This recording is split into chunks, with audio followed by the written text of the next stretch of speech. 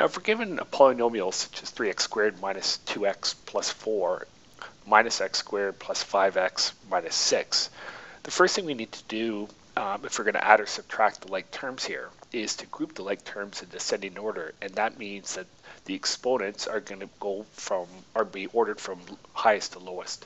So the first terms, the highest exponents, are going to be the x squareds. So we're going to group those together. So we put 3x squared, and then we're going to bring over negative x squared. Then the next highest exponent is 1 on the x, so then we're going to write minus 2x plus 5x, and then we're going to write our constants, which have no variable, so plus 4 and minus 6.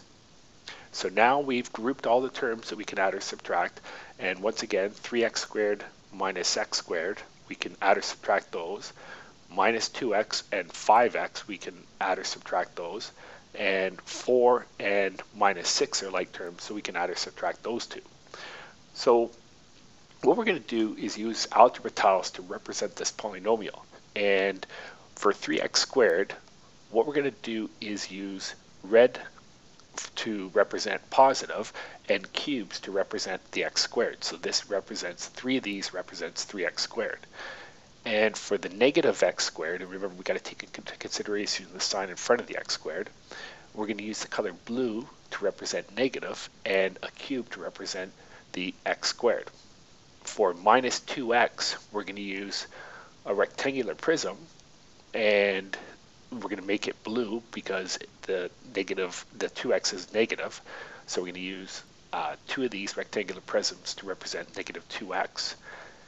And for positive 5x, we're going to use 5 red rectangular prisms, which represents positive x. Each of these represents positive x. And for the next term, plus 4, we're going to use 4 squares, and each of these represents positive 1. And for minus 6, we're going to use then 6 blue squares, and each of these represents negative 1. Now we're going to use the zero principle, and if you have an x squared and a negative x squared, they're going to cancel each other out, and what we're going to be left with then is 2x squareds, 2 positive x squareds.